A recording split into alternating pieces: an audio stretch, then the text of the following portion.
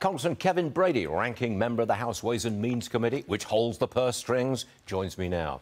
Congressman, forgive me, but I got a bone to pick with you. Okay? Yes, sir. Sorry about that. Oh, good to see you, too, by the way. Good to see you, too, sir. Yes, great to have you on the show. I understand that your party is planning on using the debt ceiling negotiations to get spending cuts from the administration. I don't think that works. I think it just really annoys people, especially if it leads to a government shutdown. You get the blame.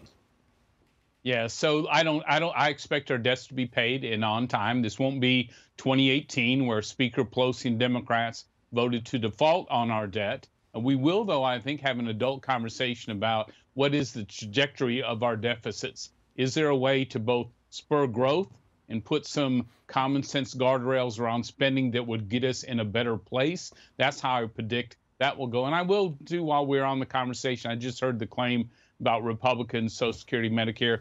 I would point out that's been fact-checked as false with 4 Pinocchios, but we're in that campaign season where Democrats are a little desperate.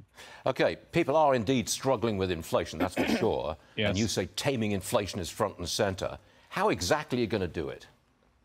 Yeah, so part of our commitment to America, probably the lead one, is an economy that's strong. And what you'll see House Republicans do is focus on less government spending, less taxes and regulation that fuel inflation under President Biden, and more American-made energy, more workers reconnected to their jobs, and more innovation in supply chains that lower inflation. And so you will see basically Republicans take the opposite tack of this president, who today we just saw new reports.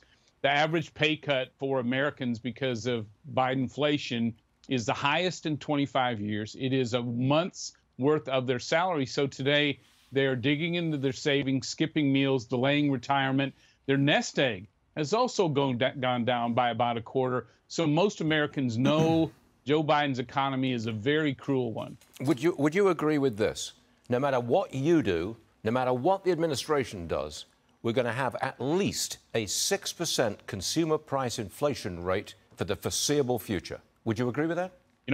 You know, I think because of the president's actions and the Federal Reserve, I think that's likely. Unfortunately, we shouldn't be in this. And I think today's economic report points this out.